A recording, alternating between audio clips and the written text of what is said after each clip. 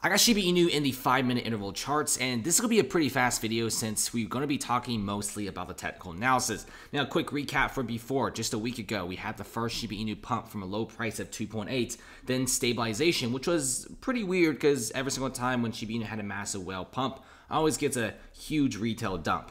But this time, I think retail traders and a lot of long-term holders decided to actually buy in because they felt like it was way too cheap. And this actually happened several times afterwards. But right now, we do have a really weird phenomenon here. So first of all, we do have the lowest point right here at the current moment for Shiba Inu at 3.5. And then we had a double dip right here, which is kind of like the vampire fangs at 3.6. And then we do have the triple points, which is an Ethereum special, and it actually stabilized at 3.78. Now you do see Ethereum slowly trending upwards in the past couple of days on volume that's very, very little. This volume is virtually non-existent if you zoom all the way out.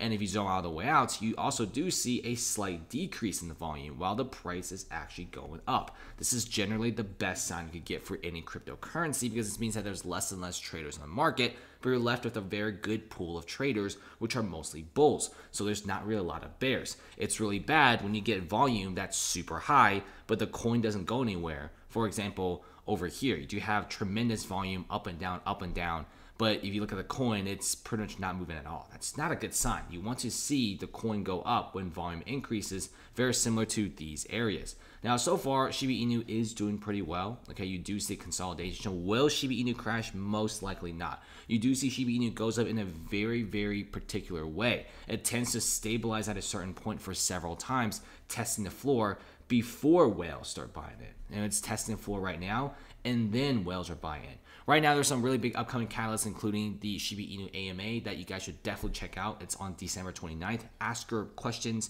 and if they're good questions, if the answers are good, we could be seeing another massive run-up for Shiba Inu. And keep in mind that international buyers are also going in, so that's very exciting.